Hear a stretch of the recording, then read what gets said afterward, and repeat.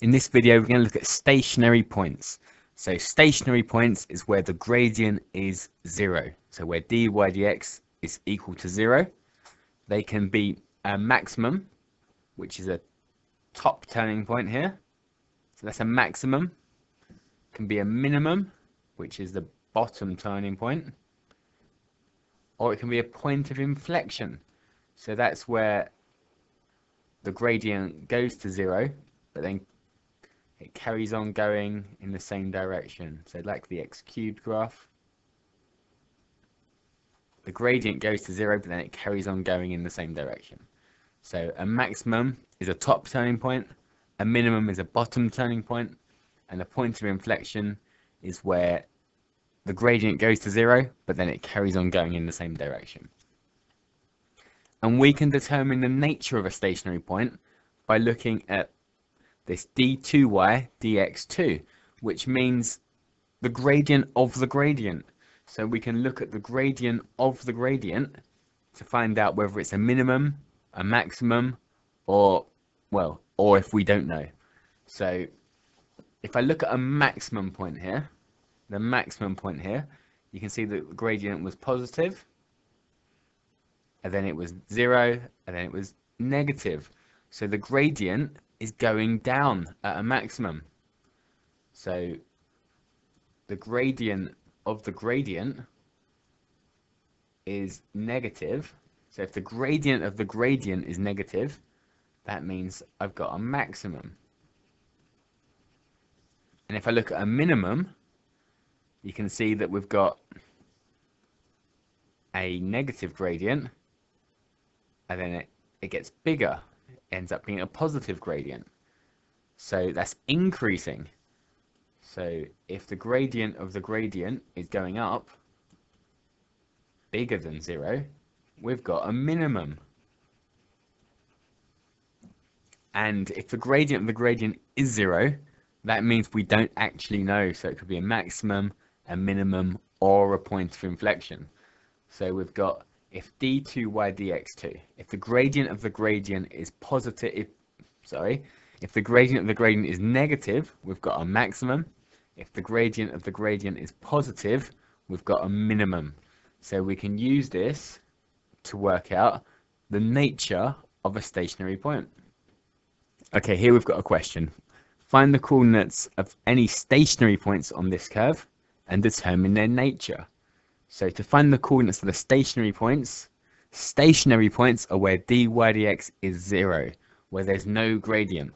So we're going to find dy dx, make it equal to 0, and find out where the stationary points are first. So let's do that. So dy dx, we're going to times by the power, take 1 off the power. So 3x squared minus 6x minus 9. So there's our gradient function. We need to know where it's equal to 0. So we've got 3x squared minus 6x minus 9 equals 0. So we're going to solve it if we divide by 3 first and then factorize it. So x is 3 and x is minus 1. So they are the x coordinates of the stationary points. If we substitute these back into the original, we can find the y coordinates to go with them. So when x is 3, y is 3 cubed minus 3 lots of 3 squared minus 9 3's plus 1. So we're going to have 27 minus 27 minus 27 plus 1, which is minus 26. So we've got a turning point at 3 minus 26, and the other one when x is minus 1.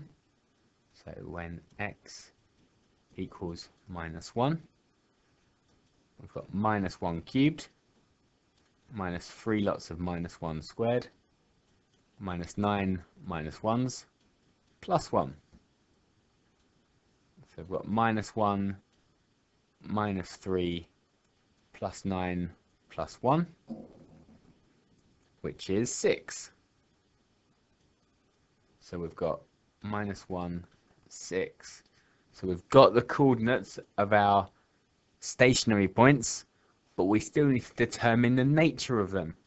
So what we need to do to determine the nature of stationary points is do the gradient of the gradient. So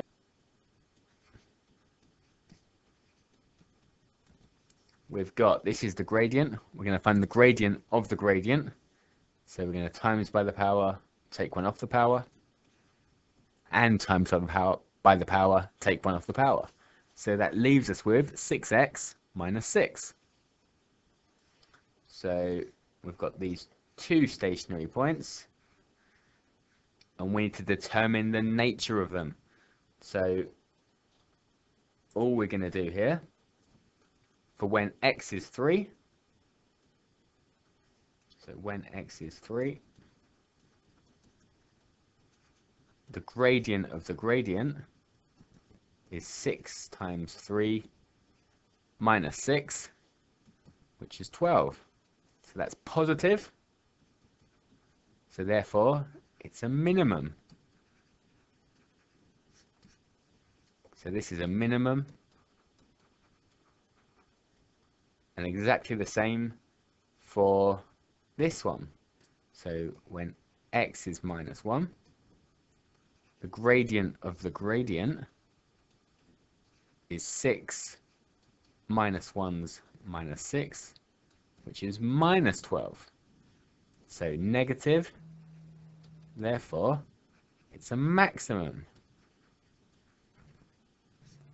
So this one is a maximum. Okay, here's another question. Pause the video, try and see if you can do this one, and then I'll go through the answers after.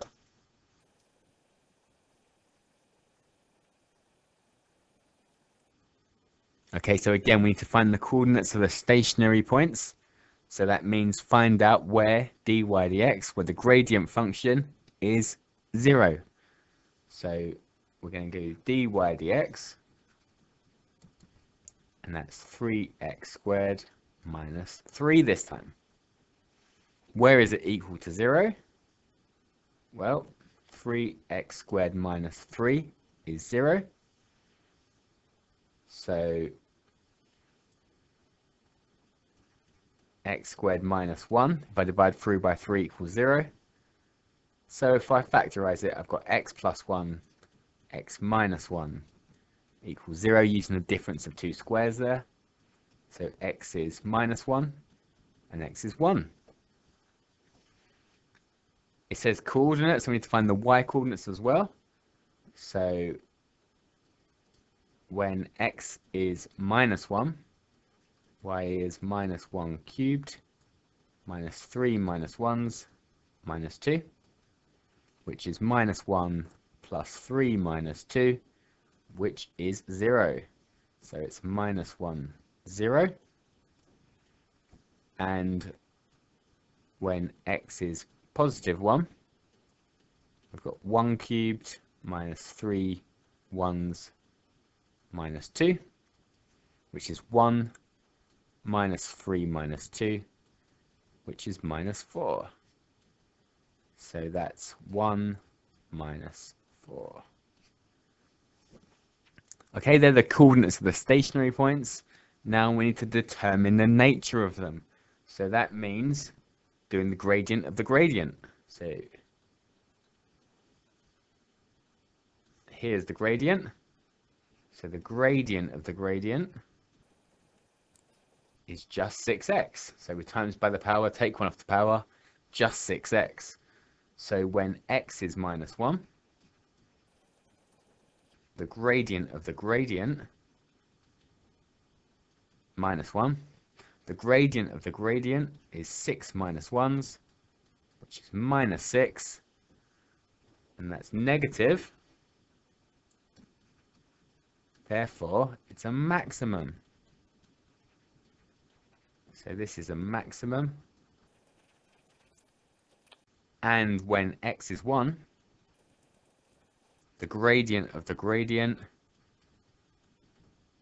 is 6 ones, which is 6, and that's positive. Therefore, it's a minimum. And this one's a minimum.